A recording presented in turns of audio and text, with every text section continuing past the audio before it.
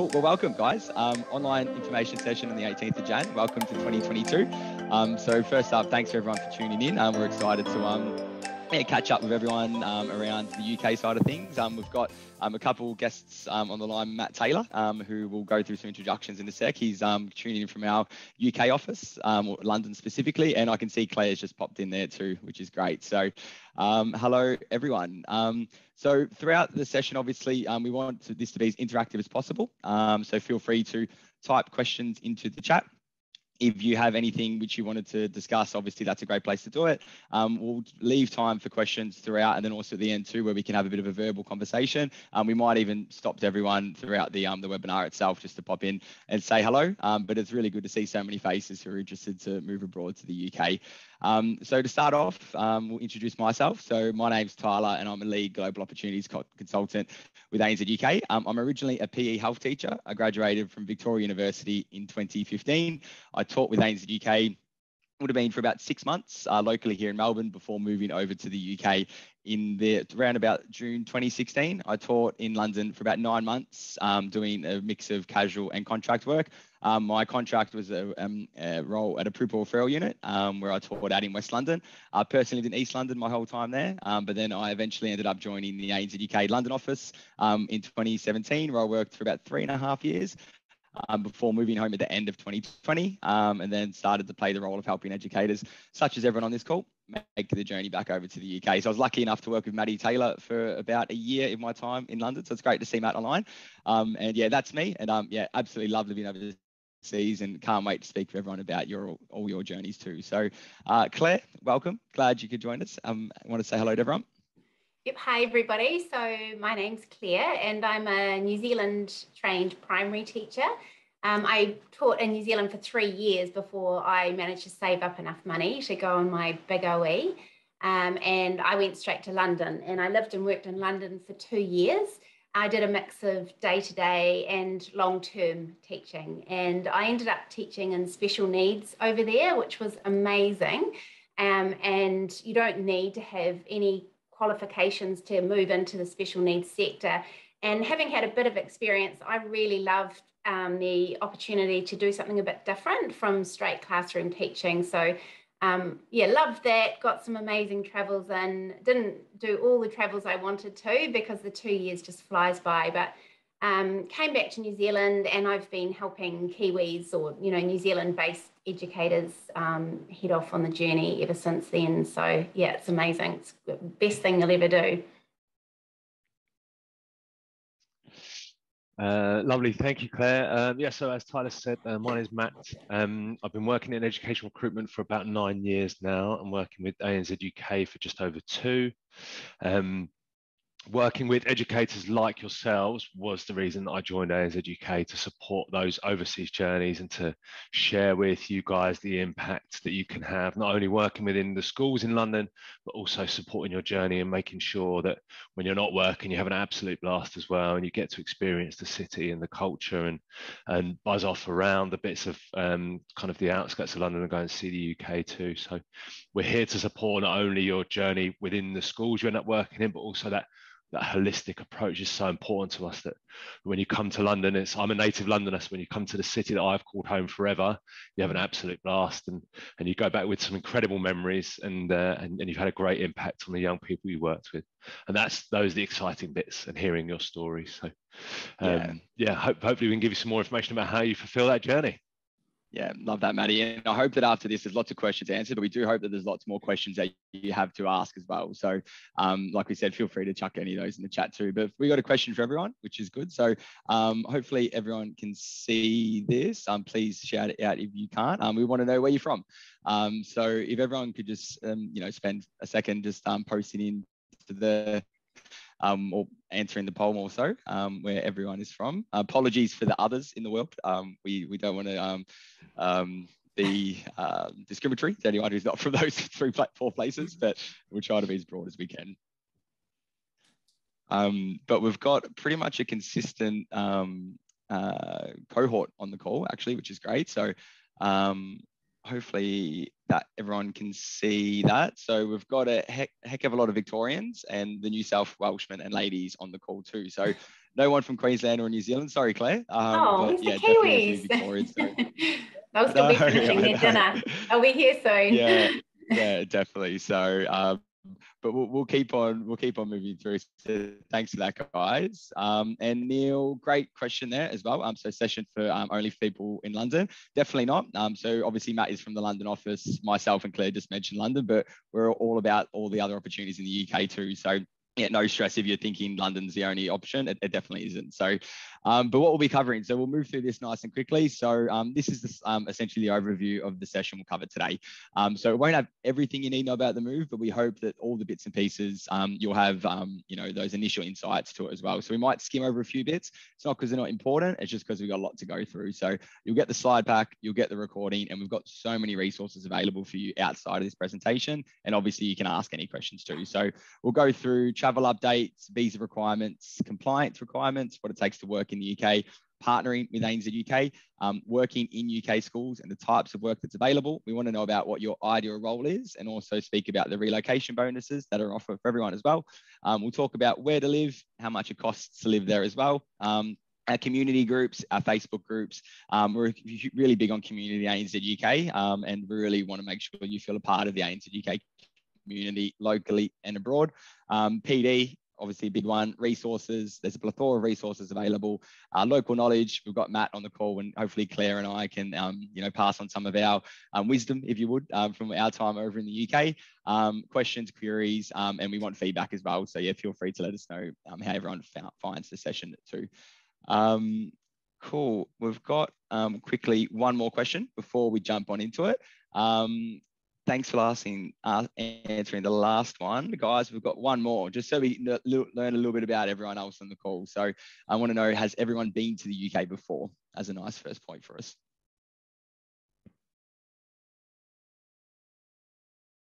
Awesome, guys. Got a couple more to answer there. We're almost there. Nice, it's a good mix, this one. It's not just, we've only got 2 answers, but it is a nice mix. So we got 9 that have been and then 4 that haven't, which is super exciting as well. So how great to embark on a journey and move to a new country when you haven't been there before too. That's yeah, what an exciting journey to embark on. So good stuff. But we'll talk about ANZ UK. So introduction. So obviously, we've got a few different nationalities for us on the call, which is great. So obviously, we've got 3 different time zones on the call, from myself being in Australia, Matt, the UK, and Claire in New Zealand. So for us, obviously, we are a global business, as the slide might suggest. We've got offices across Australia in mostly the eastern seaboard, but we've got in Brisbane, Sydney, New South, in Victoria, Geelong, ACT, and then we have an office we have open in Perth, but it's not currently open, but hopefully we'll be back soon. So anywhere across Australia, we can help with contract, temporary, permanent work in early childhood, primary, secondary schools. That obviously continues over to the UK too, where we've got offices in London, Bristol, Surrey, in Wales, where we can help with contract, temp, perm work across early childhood centres all the way up to secondary schools as well. And then our other 2 locations where we trade under different names, but still under the ANZ UK family, is Scoot Education, where we I'm based in the USA, so mostly on the Western Seaboard, but we can help out, obviously, if you are looking to go over a bit more inland as well, in Texas, Arizona, and we're opening up an office in New York too. So it's available only to Australian or Australian citizens on an E3 visa, but also American citizens as well. So if you think in USA as an option, that's amazing. We can support before or after your UK journey. New Zealand as well, where Claire is obviously located. We've got offices in Wellington, Christchurch, in Auckland. Claire's based out of Auckland. There we can support with contract, temp, or perm work as well. So if these different geographies outside of the UK interest you, do let us know. We work as one team at ANZ UK. So whether it's in the USA, New Zealand, UK, or Australia, that we can help you work there. The Canada point as well, just so everyone knows, oh, Canada, that'd be amazing to go teach there. Unfortunately, we have an office in Canada, but it is support educators leaving Canada. So the Canadian team there help educators, mostly Canadians, to find work in Australia and the UK too, and New Zealand. So if you think in Canada, it is a little bit trickier to get education work there as well. So just, yeah, an extra point there. And the two lovely lads in the top right of the corner, that's Dan Mundy and Ben Goldsmith. So they're the two founders of ANZ UK, which was founded about 16 years ago, where Dan was sending teachers over to the UK to Ben Goldsmith. And Matt Taylor is actually sitting in BG's or Ben's office at the moment too. So they're both still partnering, so leading the company. So there it is there, the bricks on the wall. Perfect. So that's a snapshot, but we'll keep on moving because there's plenty for us to work through. There is no one better than to give an update on this, Matt, than you, because you're in the UK. I know everyone on the call would want to know what's happening. Give us the scoop. Indeed. So to say life has returned to normal is probably overstretching it a touch, but we're really not too far off. So in terms of work, all educational settings are open. Some secondary schools are teaching students who are required to wear a mask whilst they're attending lessons, but teachers aren't required to wear masks in most educational settings whilst they're teaching. That's down to the fact that it's very difficult to communicate whilst you're wearing a mask, as those who've worn masks will know. So when you're teaching a lesson, you're not expected to wear a mask. In terms of life in the UK, everything is open. So Scotland and Wales had some restrictions that either were eased on the Monday just gone or will be eased on the Monday coming. But to give you an idea of how life is at the moment, so myself and my wife went out with some pals on the weekend, and we went 10-pin bowling and then played crazy golf and then went and had a few beers, and so that all ran as normal. There was no COVID pass required to get in to any of those venues. No COVID restrictions were in place there. All the major sporting events are running still. So if you want to come and watch football, cricket in the summer, rugby, all those major events are running with the big. So all the big sporting events are running. Theatres, cinemas, you can go, and as long as once you're in your seat in the theatre or cinema, you can take your mask off and enjoy your movie or the show you've gone to see. The reason we've managed to get back to that is largely because 80% of the population are fully vaccinated, and so those restrictions have managed to be lifted. In terms of travelling around Europe, you can once you're based in the UK, you can travel around Europe with relative ease. It's not quite as easy as it was before Brexit, but certainly after filling a few forms, and you can get around Europe and go and experience the joys of Europe. Flights are really cheap at the moment. It's a great time to travel. So if you are going to come over and come and experience a bit of Europe, then now's a really good time to do it. The best way to keep up to date with what's happening in the UK is to jump on the gov.uk website, where COVID information is posted on a regular basis, because it does change very frequently. But yeah, to do a quick refresh, so students in secondary schools will wear masks whilst they're being taught. It's not an expectation of teachers, yeah, life flows pretty much as normal pre-pandemic. So come and find us and come and have a great time. Really positive to hear that, Matty, as well. And I know everyone who on the call would have, obviously the past 2 years, there were lots of barriers in place for international travel, and there's still a lot of considerations in place to making that journey over. And but it is good to know, obviously, that the schools are open and really busy too. Like I know every time we catch up with the UK team, there are lots of needs at the moment in UK schools. So if you're a little bit worried about work or anything like that, definitely don't be. And the trajectory of the UK government is to keep the schools open as well. Very much similar here in Australia too. I know obviously lots of Victorians on the call and lots of New South Welshmen on the call too. We've experienced lots of lockdowns and school closures, but we're hoping that across the world 2022 shouldn't see too much of that anywhere, but specifically the UK and in Australia too. But just shout out if you've got any questions further on that. We touched on some international travel requirements in the next couple of slides as well. So before we jump onto the next slide too, we just want to learn a little bit more about yourself, or everyone on the call, I should say. We want to know if you also your background in education, so whether you're a teacher or whether you are a teaching assistant too. So feel free to participate in this one if you like.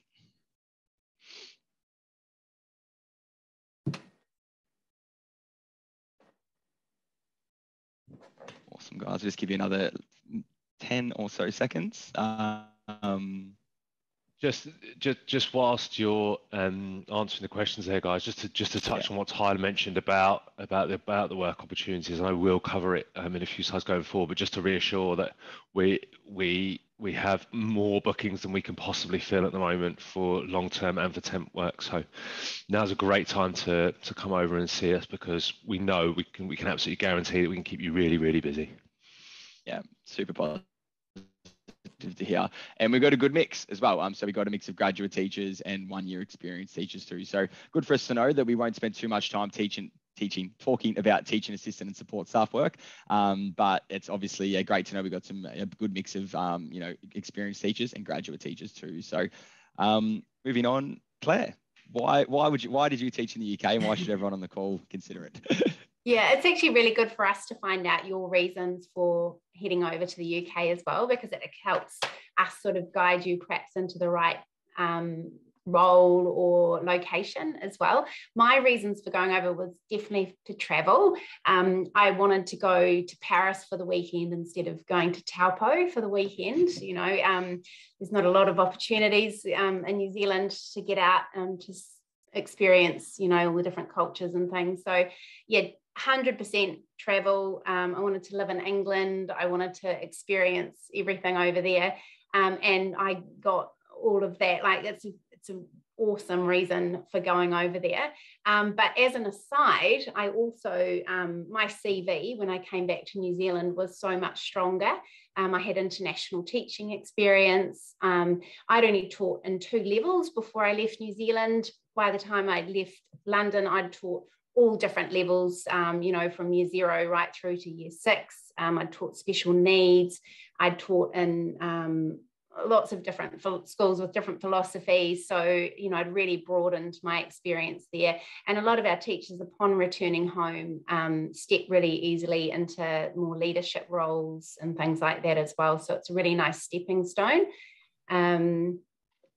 What are the reasons? Yeah, obviously the community, and that's something that ANZUK is amazing at, is the educator community. You'll meet people from lots of different countries who are all like-minded and doing the same thing as you are. So we have lots of great events that will connect you with those sorts of people. And yeah, that progression, the career progression is a great aside, apart from the travel, obviously. Yeah, it's such a big one, that progression. Like so many of my personal friends, people I've worked with, ANZUK teachers, the works, coming home after having 2 years of international experience hold you in such good stead for your future employability. That's one aspect, but the life experience as well, the personal growth, it's the whole kit caboodle. So if you're definitely on the fence, consider it and just find that right time for you. But you hit the nail on the head, Claire, in so many of those points. So Ange has just asked a question. Ange, we do have a lot of teachers who are more experienced, and the schools really like that as well. So heading over, the reasons are normally still the same. Perhaps yours are more focused on the travel side of things, but schools really value teachers with experience. So it's a positive. It's great. Yeah, definitely. Like it's just that having that Australian or New Zealand training experience. Schools over in the UK, they really, really value overseas trained teachers and the impact they can have on the classroom and also the staff environment too. So yeah, definitely, and you won't be the only one. There's lots of other teachers at ANZUK definitely have that level of experience too. But obviously we have that mix of graduates as well. Before we jump into the slide, which I know everyone's probably thinking, where do I sit in this? Looking at the slides there, and I know there's lots of writing, so don't feel like you have to retain everything. You will get this slide pack shared with you. We got another poll. Oops, no, sorry, we've already shared that one. Apologies. Here we go. We want to find out when everyone's looking to go as well. So if everyone just wanted to contribute to this poll too, and just sort of give us a bit of an overview of, like Ange, I know that you're looking to go in April as well, which is exciting. I'm speaking to Ange and a couple of the guys on the call too. I can see Caitlin and also Alex. We've had a couple chats. I think that's all I've spoken with on the call, unless I've missed someone. Apologies. But I know that Ange, you're looking to move this year as well, which is super exciting. But thanks, guys, for that. I'll give everyone another second if you haven't done it yet. Nice. So again, we got a good mix. So this year and Jan 20, the first two are the same. So that's a bit of a trick question there. It's good to know we got a few people moving at the start of this year. So apologies, we need to update these polls from last year's webinar. And then obviously a couple in 2023. So great stuff, guys. Thank you for sharing that. Cool. So visa requirements. So this is going to be a little different for everyone, albeit like most people will probably be falling into this youth mobility category as well. So as a bit of a snapshot, the youth mobility visa is the most common visa for educators to travel over to the UK on. It's currently in its current iteration, it's an under 31 2-year working holiday visa, but it is changing most likely this year to an under 35 3-year working holiday visa. So if you're looking to apply for this visa after June time, it's likely you'd apply for the new iteration and it'll get you 3 years over in the UK. It costs about £2,500, so about £2,000 in its the total costs. Sorry, it says £1,100. It's £2,500 Australian dollars. Apologies, I mixed up my dollars there. And you need to have £2,500 in savings before you apply for the visa. It takes about 6 months to apply for that visa, and we have a visa support team who can help you through the application process if you want to go through that. It costs about $99 to go through the service. You can get some of that reimbursed back to you, but that's a visa you could apply for yourself, but the visa support team are really great. Sharon and Susie, a couple of the guys in the call might already be speaking with them. They're super helpful and they'll be able to go through the process with you too. But that's the visa I was on. And I think, Claire, you went over on that visa too. Is that right? Yes. Yeah, I did. Yeah. Yeah, perfect. And that can lead, once you've finished up on that visa, to what's called the skilled worker visa, or you could be applying for the skilled worker visa before you go to the UK. So the skilled worker visa is a sponsorship visa. So once you finish your 2 or 3 years, depending on when you're going to the UK, a school can sponsor you to stay on in the UK. So as an example, I was sponsored, but I was sponsored by ANZUK UK to stay on. So I was able to stay for 4.5 years living in the UK. But if you're at a school, you're loving it, it's a great culture, you don't want to leave the UK, which I don't reckon everyone on the call will want to leave after the 2 years, or maybe 3. It's definitely, you get the taster for it, but a lot of people do want to stay. And having those conversations early doors with schools around sponsorship opportunities is good to do. If you know a school will take people on the sponsor, could be a school to continue working at, potentially, not maybe on the day one working at that school, you're asking those questions, but after you've been there for a period of time, it is good to explore that. And you can get sponsored to stay on for 2 to 3 years if you like, but it is with that same school. The youth mobility visa, it's flexible. You can work with any company, any school you like. You can work in a bar if you wanted to mix things up, even though we'd probably recommend staying in the classroom, better work environment. So those 2 options there. The other one's ancestry visa. So if you've got a parent, so if you've got a grandparent who's born in the UK, you're eligible for that. That's a 5-year visa, and you can reapply for that visa as well. So if you want to look at the family lineage, if you're not sure where the grandparents are born, double check it before you apply for any visa, because you might get lucky. But obviously you need to have a grandparent there. There's no other way around it. The other one is the UK passport, or a partner or spouse visa too. So obviously, just have a think about which one you would be eligible for, but we'll help you out in terms of the direction and the guidance with that as well. But yeah, we'll keep on moving through, but that's a bit of a snapshot of the visa options for everyone as well. Tyler, we had a quick question pop up there. So from Georgia, can you apply for a second Tier 5 youth mobility visa? No, you cannot, unfortunately, not in the current iteration. There are changes coming in place to this visa. So I'd say watch this space in the sense of that it could change, but it's nothing's been said about that change coming into place too. So it's a definition, a little bit cliche. It's a once in a lifetime opportunity, if you would. Definitely if you're looking to apply, make sure it's the right time for you, knowing that in the current iteration, you won't be able to reapply for that visa. But great question though. Claire, I think you had this slide, I believe. Right? Sorry, I did, yes. No, you're right. Apologies. I wasn't sure. I had to double check. Yeah, so part of the registration process is initially you'll have a chat with one of us based here on this side of the world, and we'll sort of get the ball rolling. So things that we need from you before we sort of hook you up with the UK side is a CV, and it's really good to have it's important to have a really good CV. We'll provide you with a template. We can give you a hand around that. Happy for you to send us through drafts to take a look at. You're competing against people who are on the ground in the UK, so you really need your CV to sort of shine. References are also really important, and as you see, we need 3 of them. If you're experienced, we want your principals as a referee. If you're a new grad, then your mentor teachers are the best referees for that. And then police checking, that's a requirement there. So obviously, if you've just lived in Australia all the time, we just need your relevant Australian police check, same with New Zealand. But if you have, although it's unlikely in this day and age, but if you lived somewhere in 3 years ago, then we'll need to sort of cover your history there as well. So we will take you through the process for all of these things, but yeah, CV, that's a biggie, so important. Yeah, the CV is a huge one to help us get you the right role too. And that's what the schools team, such as what Maddie heads up, will send out to schools. And the photo as well. And that video CV, it's probably not as bold as what it could be. We should have it at the top there, to be honest. It's definitely something to consider. And we'll give you an online links to an online platform where you can go through those steps, literally 2-3 minutes max. And it just makes your CV sparkle from the crowd essentially and brings it to life. So schools in the UK are really receptive to that. So definitely something to consider doing throughout the process. I know we got a couple of questions as well. So Neil, do you need a police check if you're a UK citizen? Yes, you definitely do. So you need a police check to be able to work in a UK school, regardless of your nationality. At a minimum, a DBS, and then the overseas one if you've lived overseas too. So we have a compliance team who are great. They'll reach out to you no sooner than 2 months before your intended arrival date, because the police checks and references need to be up to date and valid, because we get audited by an external company called ANZUK. So we have to sort of adhere to their standards. So expect contact from the compliance team about 2 months out as well. And then Joanna, so for references, what if you've worked at the same school since graduating? That would be tricky to get 3. 2 is 100% fine. We request 3 just if we can have it on file. That's amazing. 2 is the minimum requirement, but we always ask for 3. So if you only got 2, don't sweat on it. That's 100% fine.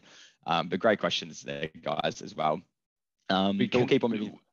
If you have worked in the same school and only a head teacher will provide you a reference from that school, we can also take character referees from you as well. So we can work around that, and our compliance team are really sharp and really hot on that type of stuff, and are here to support you every step of the way with questions like that. Yeah, definitely. And references are great. One thing to consider when you're in the UK as well. So if you're looking to do casual work or contract work, once obviously you get to the UK, the employability piece on the way back, speak to schools about that too. So sort of have that reference in the forefront of your mind around, putting your best foot forward. And obviously before you go to, that's when it's paramount. But yeah, when you get there, that continues on too. So but yeah, further compliance requirements. So we touched on some key bits just before. All super important, but we've got a few more as well. Matt, if you just wanted to run through this for the guys too. Yeah, of course. So no matter what role you're heading over for or where you want to start teaching, obviously we do need to see your qualifications. They'd be cited in person, but we can do virtual registrations now, so we can take a screenshot of you with your qualifications at that point. Again, with the rules around COVID, that may shift and change. Oh,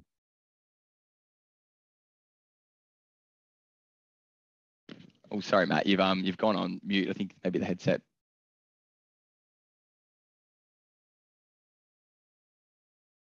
We've lost him. That's all right. I'll jump on this one, Maddie, whilst you're getting the headset sorted. Patch in a second, you get the audio back. We've got no luck there. So what Matt was saying, obviously, is we can cite your quals in person. If not, we can do e-quals too. So obviously, Matt was saying that may change with COVID and the change in requirements. But there's every chance we could obviously have that to be a change in requirement by the time people fly later on in the year too. So, but yeah, we'll give you updates on that. But e-quals will be the virtual way to submit that. I think Matt, you might be back, or no, we've still lost him. You're still on mute, Matt. So not on mute. The audio's not working. So, but I'll keep on working through this call. So this point here, training and safeguarding. So everyone will be required to do a mandatory safeguarding training course. Safeguarding is mandatory reporting in the UK. So you'll get a course that you need to do in the lead up to your move. Our compliance team send you all the links for this as well. We'll also look to do a virtual registration with you before you arrive in the UK. So our goal is that you're cleared to work before you actually fly over to the UK. So in theory, if you wanted to, we wouldn't recommend to do it, but you could land at Heathrow Airport and go straight to a school because we've obviously got you cleared to work before you get there. But definitely don't do that. Go to the hostel, hotel, check in, whatever you need to do. But you could work straight away after you touch down in the UK. So, and we want to obviously make you feel really part of the ANZUK UK community. And this process does really help with that as well in terms of meeting the team in the UK, and then obviously meeting us in person too once you've obviously arrived into the UK as well. For the experienced teachers on the call in terms of teaching accreditation over in the UK. So you can teach in the UK for up to 4 years as an overseas trained teacher if you've got a teaching qualification in Australia. If you are fully registered, you can apply for what's called a QTS. So for the Victorians on the call, it's your VIT. For everyone from New South Wales, it's your NESA.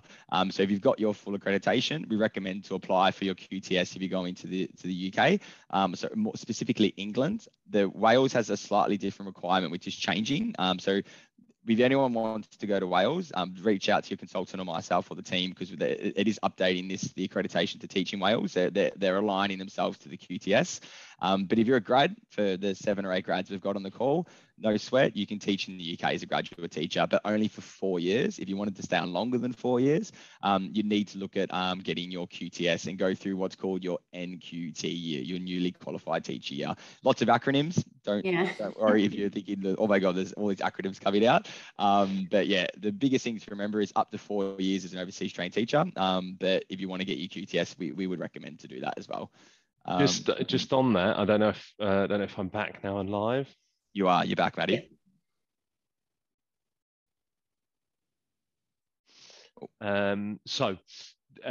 If you want support in gaining QTS and gaining a PGCE, we work in partnership with the University of Northampton. And lots of our overseas educators who want to stay on for an extended period of time and want to get QTS and a PGCE work on a course through the University of Northampton. And so that's a really exciting opportunity if you do decide to stay on and want to upskill yourself. Yeah, definitely. It's a great shout there. And cool, just moving through, I know we've got a heap of slides to work through. So this one here obviously is ever changing in terms of the international travel requirements. So obviously Matt before said obviously jumps on the relevant government websites. We do really recommend to do that when looking to travel, specifically really speak to the airline as well. But in a nutshell, there's no travel exemption to go to the UK or to leave Australia anymore if you're fully vaccinated. So definitely, yeah, it's great news. One of the big barriers over the past 2 years was being recently removed. And obviously vaccination is highly recommended. It's not a mandate in the UK, such it is in many states in Australia. But obviously we do highly recommend to be vaccinated, and most people on the call would hope or would think would already be so. And that status in terms of fully vaccinated may change in terms of a booster shot. That's not set in stone yet, but just be aware that might be something just to consider when you are looking to plan your travels. You may need to have a booster at that point, but at the moment it's double jabbed. For your journey over, obviously we will provide you lots of information. We've got a blog post that we regularly update. I'll post it into the chat now as well, just so everyone can have a look at that. But the biggest thing will just be being across the testing requirements too. So at the moment, you need to book and pay for a COVID-19 test in England and Wales before you get there, and then fill out a passenger locator form as well.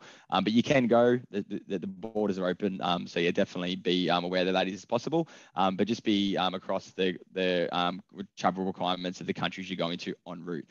Sometimes countries may become on the red list for the UK, such as many of the South African countries recently with the Omicron variant, but there's no countries currently, from when I checked the other day, that are on the red list. But just be aware that if you're traveling through, Southeast Asia or Africa, Europe, or even parts of Europe itself, just be aware there may be some travel requirements you need to be present with. But if you're going straight to the UK, there's a red eye chance you'll probably be just fine. But again, just shout out to our team if you have any questions, but really promote speaking to your airline in preparation for the flight as well. And travel insurance, probably more than ever, just make sure you've got your travel insurance booked at least for that journey over. Just something we always recommend to do as well.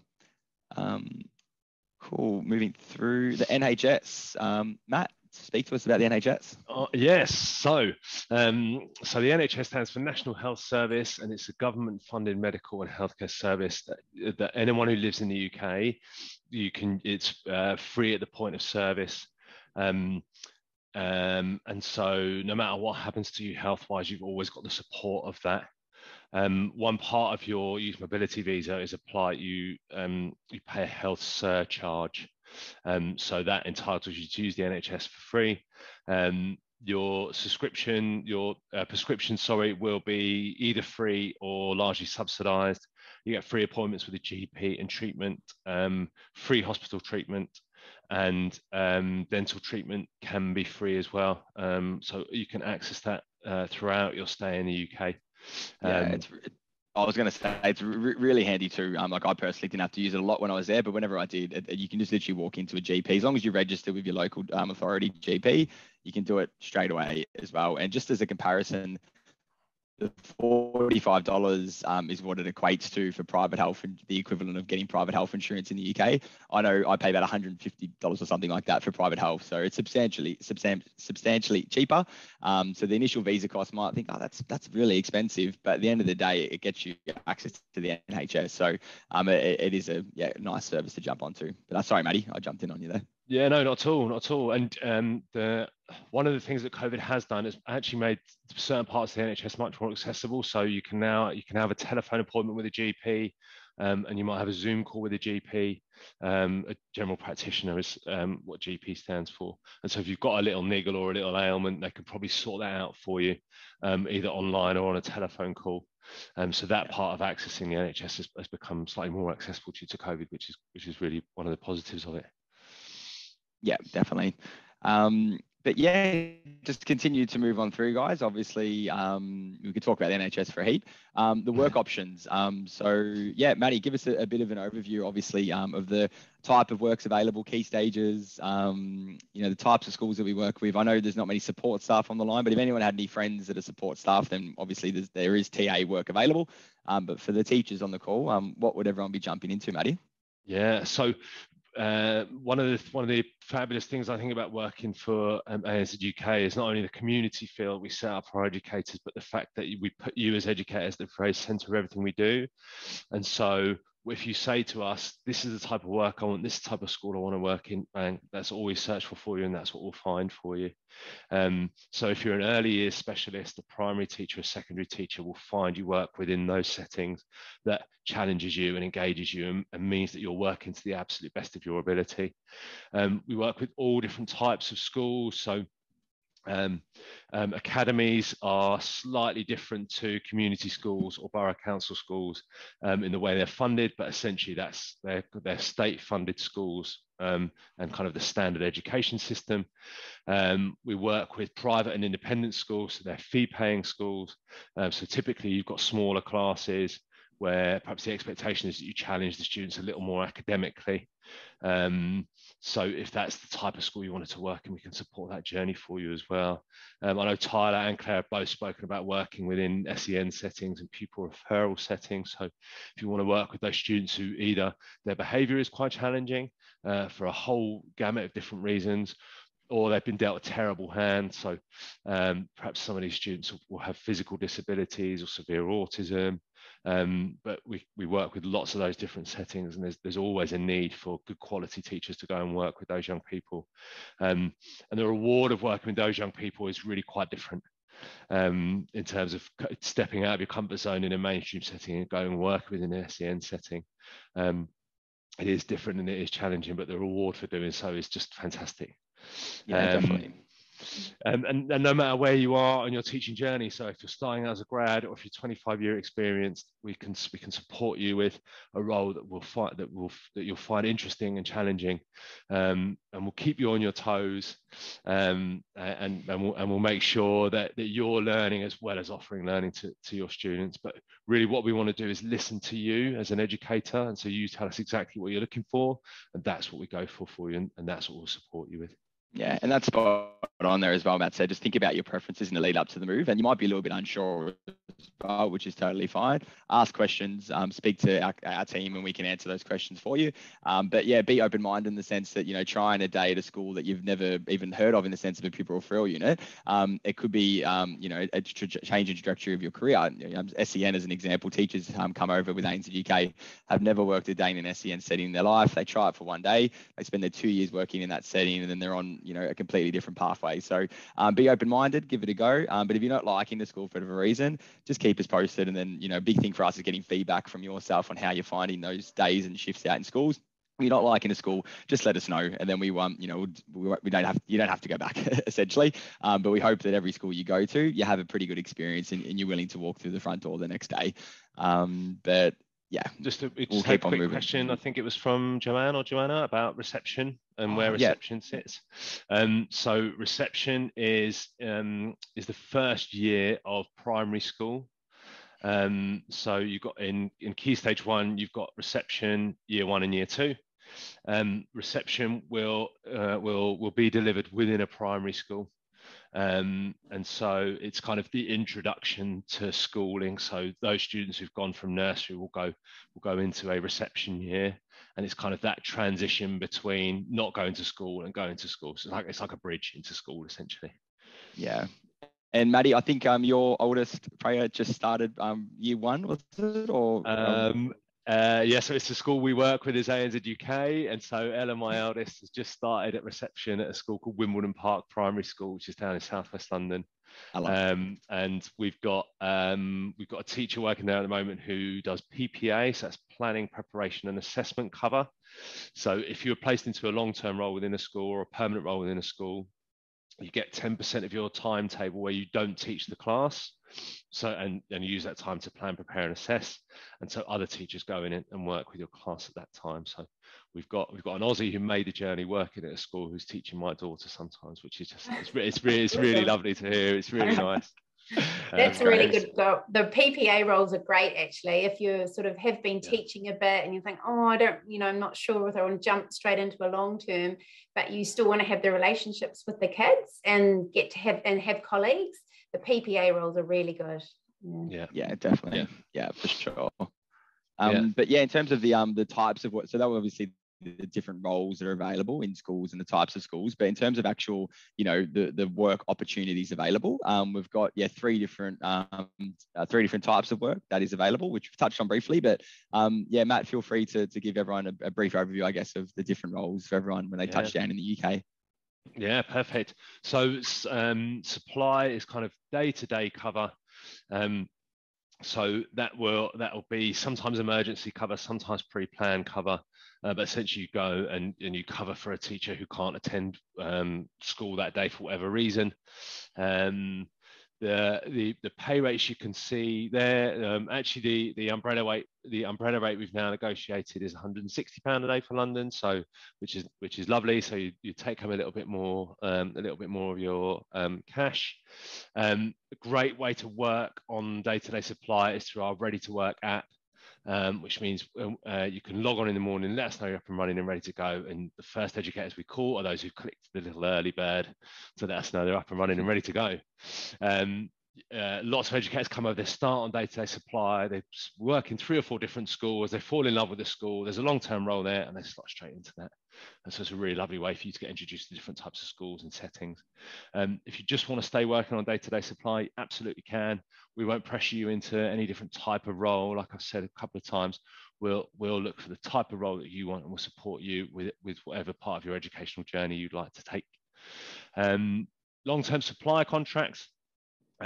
So with those, you'd be paid to scale. So you'd be paid the equivalent of what a teacher earns who's in a permanent contract. The advantages of that are, you know where you're going every day, you become part of the school community, so you start to build relationships really quickly. You get support from your department and your team.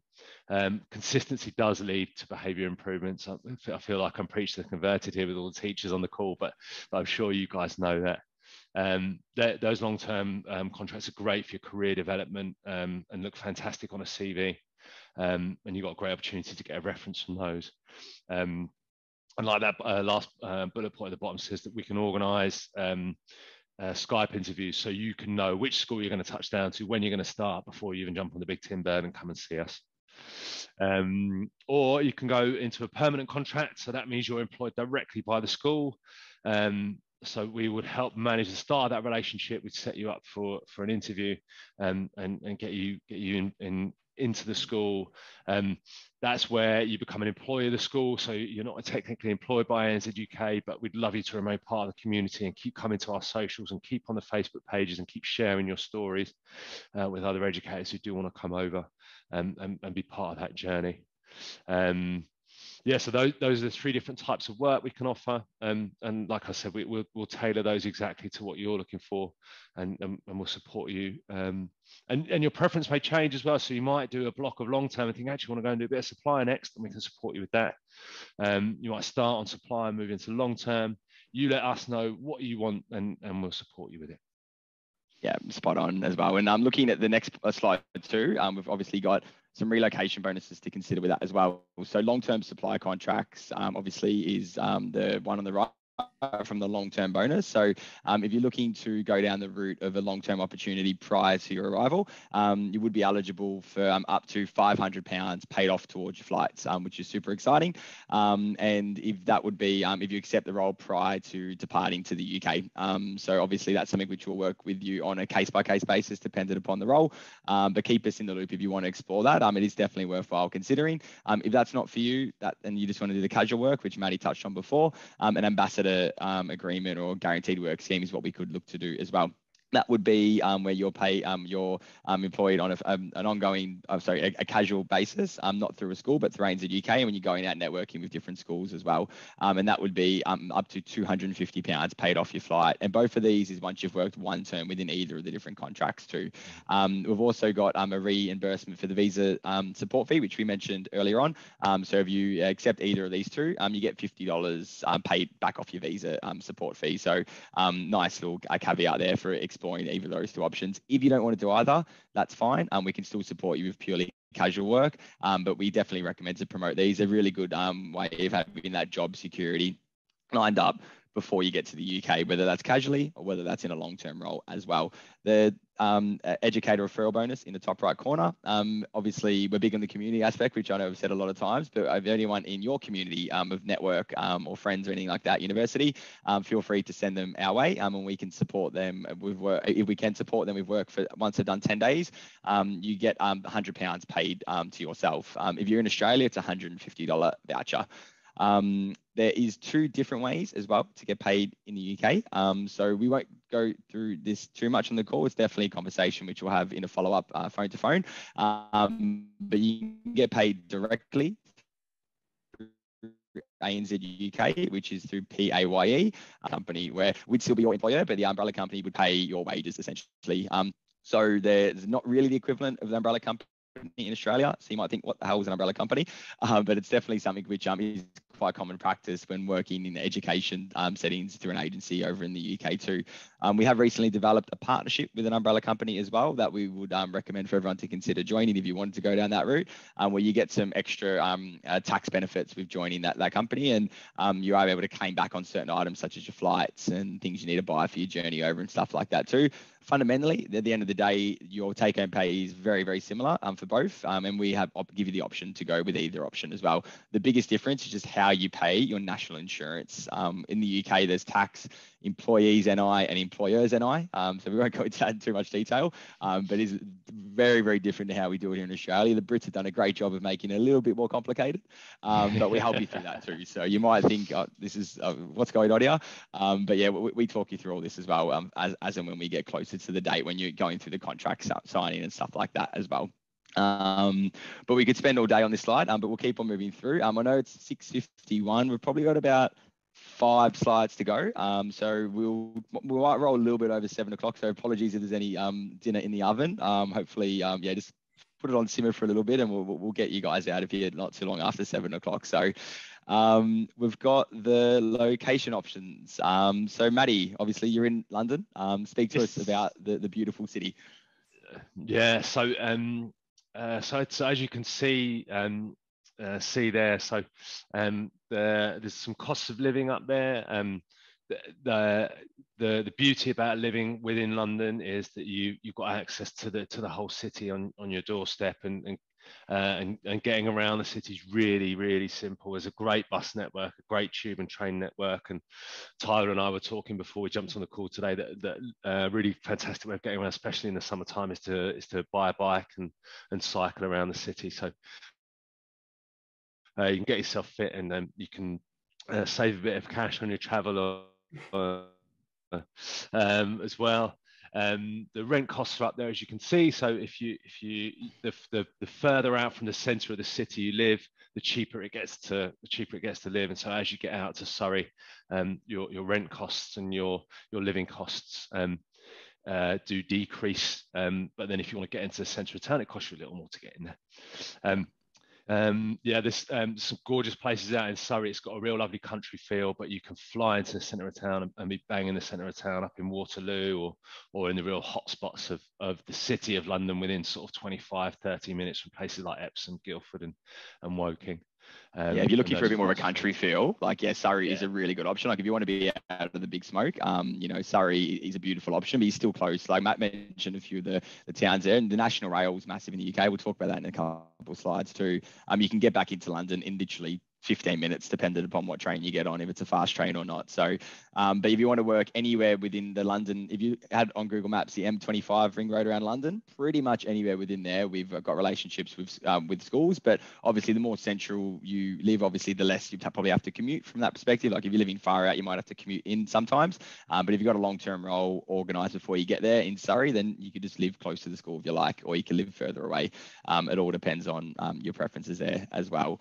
And in terms of the day-to-day cost from a teaching wage, it's very, very workable. You know, coming over as a teacher, you do earn less in the UK than what you do in Australia. The pay is lower, but the cost of living is lower as well. So your daily rate, whether it's doing casual work or whether it's doing an ongoing contract, you can definitely enjoy yourself.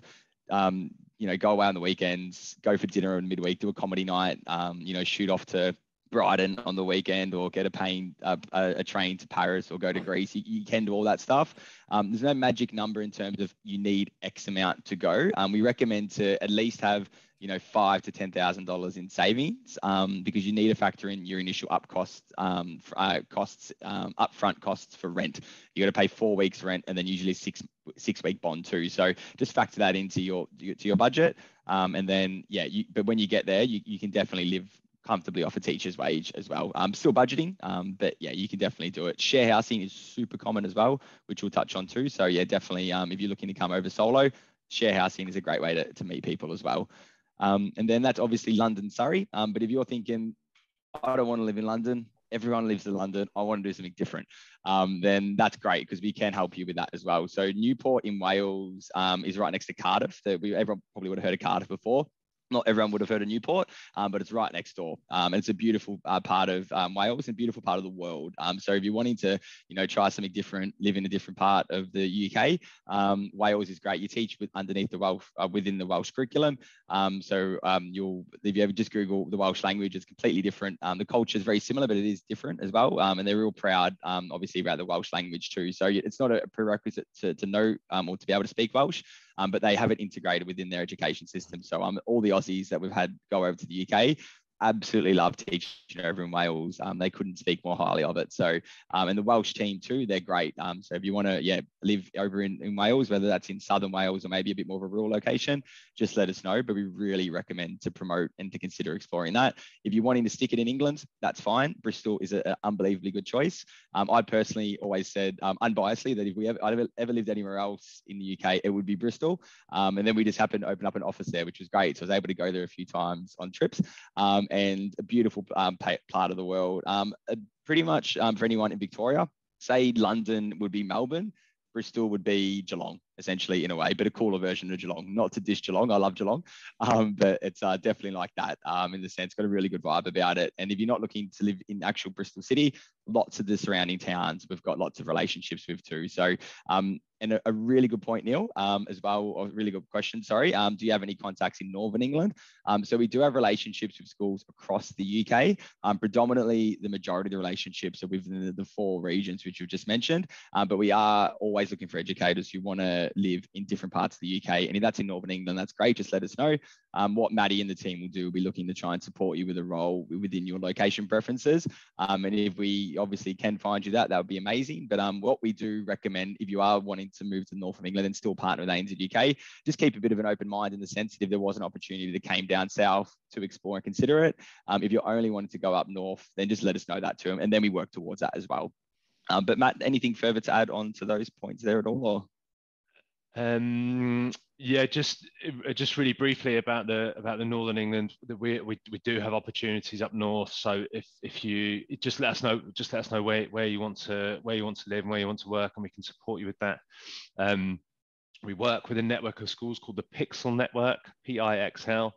And they've got schools all over the country, and we're an affiliated partner of theirs. So if ever they're struggling to fill a vacancy, or they need support finding a teacher, they reach out to us. So there's a great opportunity to work through the Pixel network of schools. And just really briefly on Bristol, if you like music and you're a music fan, then Bristol's definitely somewhere to consider, because the evolution of electronic music, dance music, hip hop, trip hop, there's loads of bands came out of Bristol. So if you're a music fan, Bristol's definitely somewhere you want to go and check out. Yeah. And also, just quickly, George has asked about Scotland. So Scotland's a little different. So we don't have an operation in Scotland, and it isn't, from far as I know, Matt, you can confirm this isn't a place which we're looking to expand out to currently.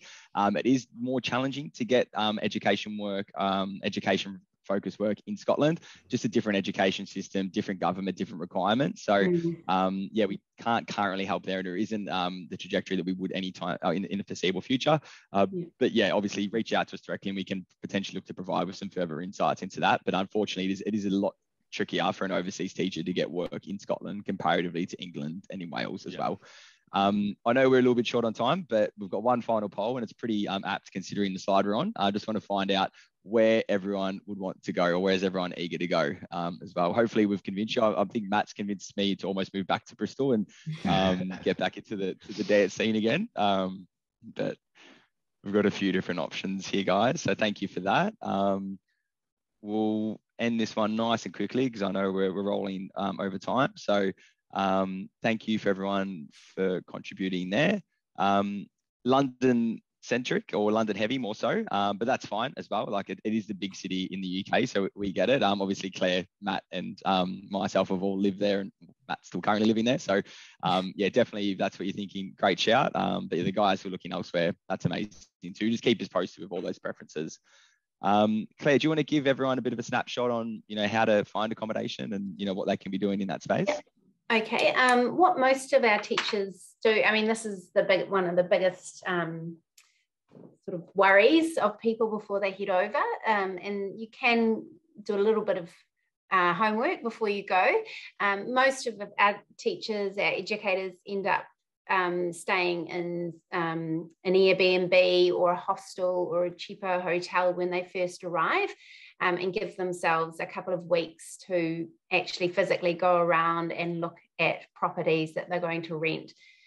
Shared housing, as Tyler mentioned earlier, is the way most people live over there. There's a couple of really good websites which are there, Rightmove and Spare Room. You can start browsing those. There's also another one called Kangaroo, which is really good as well, but you can start taking a look at those weeks before you sort of leave, and just to get an idea of what you can expect to pay in certain areas, so you sort of know what a good one is when it does come through.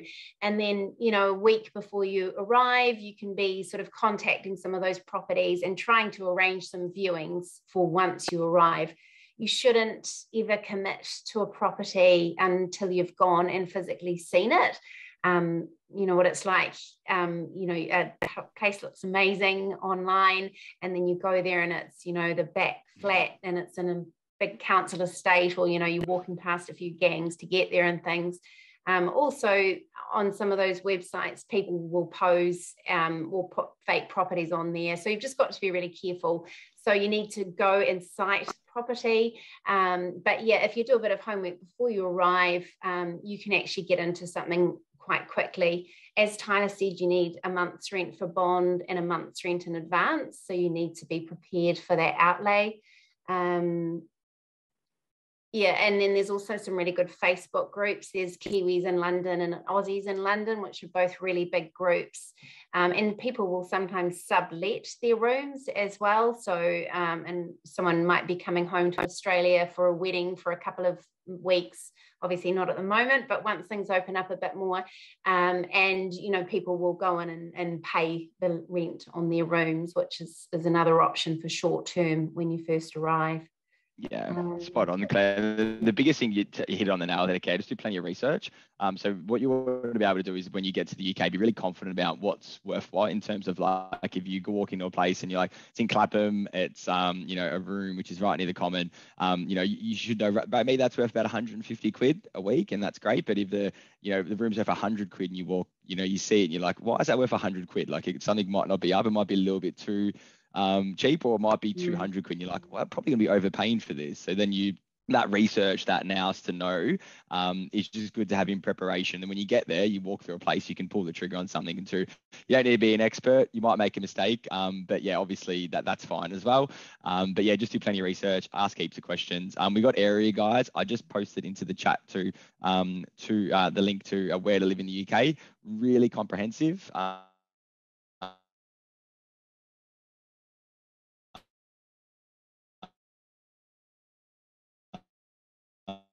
Um, around the UK. The public transport system is amazing. With the tube, you never look at the time when the tube is going to go. You rock up to the station and it gets there, but if you wait more than 3 minutes, you get frustrated. Obviously, as a Melburnian, if I go to the station here, if I wait 20 minutes, I'm like, it is what it is. You don't really get that in England. It's pretty frequent. It's a rapid transport, so you can get around pretty easily too. Yeah. Yeah, and if you're looking to live outside London, you can explore getting a car as well. You don't need a car. The national rail system is amazing, but if you wanted a car and you're living in Bristol or Northern England, whatever it is, not a bad shout to consider. But if you're in London, I'd probably recommend not to get one. Just get a bike. A lot easier. And then the term dates, Claire, as well. We got just really quickly on this. So obviously the UK are on a 3-term year. And each term is about 13 weeks long, which sounds horrendous, but it's actually really good. So you teach for 6 weeks, you have a 1 week midterm break, and then you go back for 6 weeks, and that's the term, and you get a 2-week block in between each term. So you've got 6 weeks teaching, and then you've got a week in Italy, and then you've got another 6-week block, and then you've got your 2 weeks, through Ireland and Scotland. So it's great for traveling, and you've really got a block in the travel because the time flies. So they start on the 1st of September is the first day of the academic year. And term 2, notice there is no winter term. It's very positive over there. There's no winter. It goes straight into spring term. And that's early January. You'll notice they started back on the 4th. And then the April term, which falls around Easter. The best times to go for long-term work are obviously the start of the academic year or January. But there are also a lot of, especially for primary, lots of long-term roles come through in April. For day-to-day, if you're relieving supply teaching, then you can sort of turn up anytime. But obviously that's going to start running out sort of in the last month of the academic year. So you need to sort of think about what type of work you want to do, and that sort of might dictate when the best times are to get there. Yeah, 100%. If you're thinking to arrive for the summer as well, just a consideration that 6 weeks, schools are shut during that 6 weeks. So if you want to arrive in May or June, that we can definitely support with that. But it's just being across that, a few weeks after that or a month or two, the schools will be shut. We do offer holiday work as well, but it's just not as common, and it's just not the same day rate as well. So you want to have a bit of savings. Yeah, exactly. But if you're looking to arrive for September, that's great. That's the start of the academic year too. But just speak to the team, and any one of those terms you can arrive in with no dramas. It's just all about being prepared for what's available at that time. So, and then when you get there as well, obviously we want you to obviously be a part of our community, but there's lots of other communities which you can jump into too, and lots of travel you can do. Because I know a big motivator for everyone. Maddie, do you want to give a quick 30-second rundown of what everyone can do when they get to the UK? Yeah, of course. So guys, yeah, when you touch down, if you are looking to travel, do speak to us before you book anything. because we've got those affiliations with the travel companies there. If you mention you're working through ANZUK, you like to get a discount, and they'll get the red carpet rolled out for you as well. Make sure you're really well taken care of. Whilst you're over in the UK, if you want to play some sport, we've got affiliations with local sports clubs. So we've got connections with AFL clubs for men and women, netball clubs, cricket clubs, and AFL Europe and AFL Wales are we're in partnership with those guys as well. So if you wanted to go and kick a footy around or go and watch a bit of footy, then you've got those options as well. Yeah. Actually, it's a great way to start building your community. And even if you just want to go and watch, you go and have a beer on the sideline and have a natter with whoever you're watching with. It's a really great way to start building your community up. Yeah, 100%. It's so good. Like the clubs we've got affiliations with are great. The Wandsworth Demons in particular, you go down to Clapham Common on a Tuesday night in the middle of the summer, and there'll be 120 people there training. And you need to have a minimum of British and Irish or European players too. So it's not just Aussies. You need to be playing with Brits and Irish too. So, or not just Irish, European, anyone from Europe. So it's really good way to meet people, and it's so much fun. So definitely explore that. Guys, we've literally got 2 slides to go, and yeah, this is pretty much the second last one. So Maddie, for everyone coming over, like, obviously spoken so much about ANZUK, but is there anything which we just wanted to sort of summarize for everyone about, why partner with ANZUK? So I think we've mentioned a few of these things before, but there's a couple of key reasons as to why you should come over to ANZUK. The first is that we put you as the educator at the center of everything we do. So you are the most important cog in the wheel. And we do everything we can to take care of you, not only with the school you get placed in, but also with that community development. So you come and you have an incredible time inside school, outside school. The second bit for me is that we work entirely as a team. And so that means if you say to us you're not enjoying the school you're working at, or you move in London, or you move outside of London, everybody is as invested in supporting you with that transition as everybody else. And that's not the way other recruitment companies work. And so that means that you get that support no matter what you want to do, what you want to achieve. Everybody who works for ANZUK is invested in supporting you throughout that journey and throughout any challenges that you might face. We've been supporting educators coming in from overseas for the past 16 years, so we've got great experience of doing it. And like Tyler and Claire they've done the journey already, and so many people who work for ANZUK have paved the way for the journey that you're about to make, and you can share their experience with you and help you make that transition. Yeah, and we want you to come along to events as well. Like obviously we're doing an online one, which is great, but and events obviously for the past 2 years have been very challenging to do, obviously for the obvious reasons. So this year we are back hosting events. So in Australia, before you go, keep an eye on our events page, keep an eye on the Facebook group too, which I'll just post into the chat as well. So if anyone is on Facebook and wants to join the Facebook community group, feel free to jump onto that. We'll post events in there. It's a really good way to network out. So if you are traveling solo, you can just meet other people through that group or through the event. So come along to as much of it as you like. Jump onto our blog page, the Exceptional Talents, our LMS, which is an online PD platform, which we have. We've got an info packed full of information. So lots of resources, lots to digest. We know there's a heap that we've gone through, and there's a heap more we could. But in terms of that, a big thank you. We really appreciate everyone taking the time out. We know we've rolled 10 minutes over, so apologies. But we promise that we hope that the 10 minutes was worth it. So if you're not following us on Facebook or Instagram, if you're not in the Facebook group, jump into it. If you've got any friends, anyone in your network who wants to potentially look to get supported over in the UK or even just locally in Australia, do let us know. And we want to hear about your journey. So I know we're speaking to a few of the guys and the gals on the phone, but if we haven't spoken with you personally, do please send us a follow-up email or SMS. We'll send the webinar recording so you can relive the magic in your own time, and we'll also share the webinar slides as well. Some of these slides hyperlink out to some of the sites that we've mentioned, so feel free to have a look through that. And yeah, question time. I know we're rolled over, so if anyone needs to run off, there's nothing more, unless anyone had any other questions. Feel free to turn your camera on, chat, whatever it is. We're happy to stay online for a few minutes if anyone had any questions to shoot out to. But if you don't, that's fine as well. You don't need to stay on anymore. I just have a question regarding curriculum, just sort of how it compares with Australian curriculum. Yeah, great question. I'm happy to run with that one, having done it in Australia and also over in the UK. What do you teach, Joanna? Like what year group are I've done kindergarten for 4 years, and then this year I'll be doing year 3. Nice. Well, good luck, obviously, in the year 3, jumping into the primary phase. So it's super transferable, the curriculum. So everyone who journeys over finds themselves being able to really, adapt quite quickly.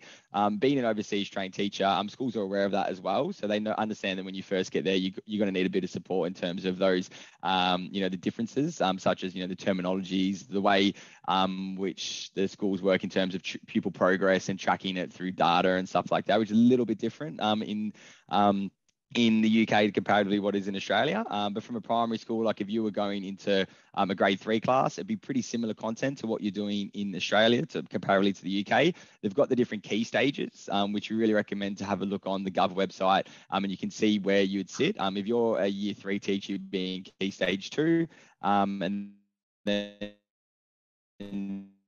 that all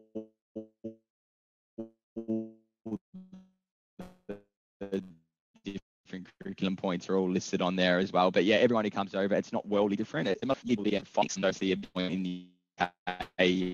Obviously, that might be. I'm back, I think. Oh, can everyone hear me?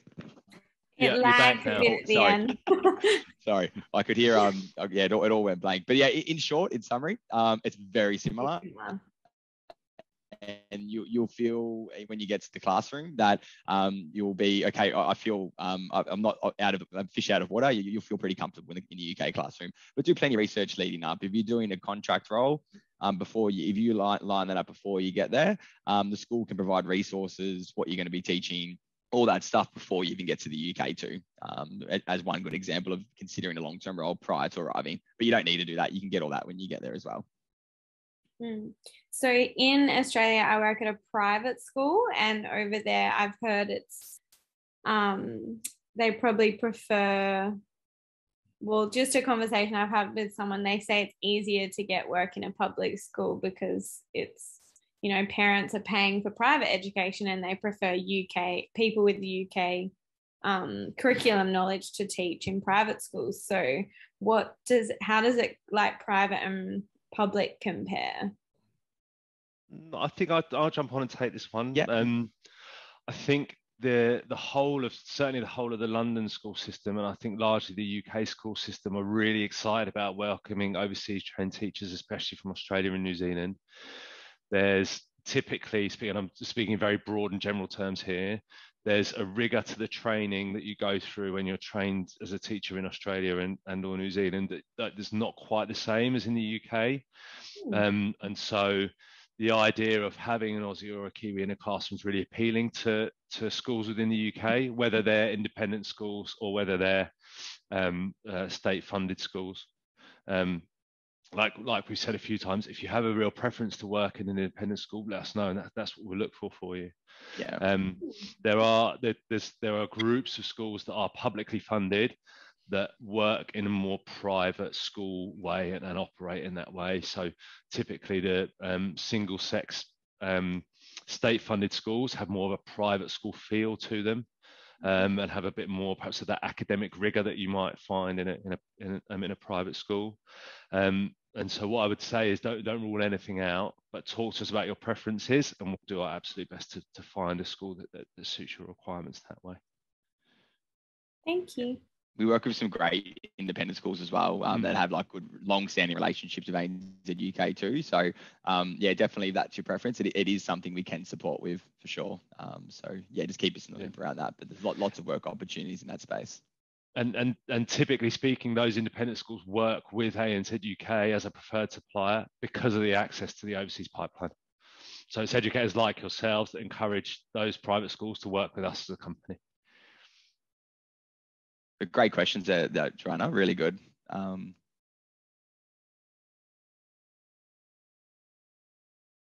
But yeah, feel free to shout out any more, or forever. I shouldn't say forever hold your peace, because you get lots more opportunities to ask questions. So, but yeah, obviously on this call, yeah, we've had, I personally had a great time speaking with everyone. Thank you so much for everyone's questions. Like I said, reach out to myself, to Claire, and what we ideally look to do is get you teed up with a conversation with someone sitting in our UK offices as well. So you can hear from someone calling off a +44 number, and then that way you can obviously start that process and yeah, get the ball rolling further. So jump onto our events page. Please come along to any, you can come to these in person. We'll do pre-departure drinks. We want to, speak to you, meet you, have a drink, and obviously, and talk about your travels and, get excited. So we'll call it a wraps, guys. Really appreciate it. And any questions, just please shout in the follow-up. But tomorrow we'll send an email with the slides and with the webinar recording as well.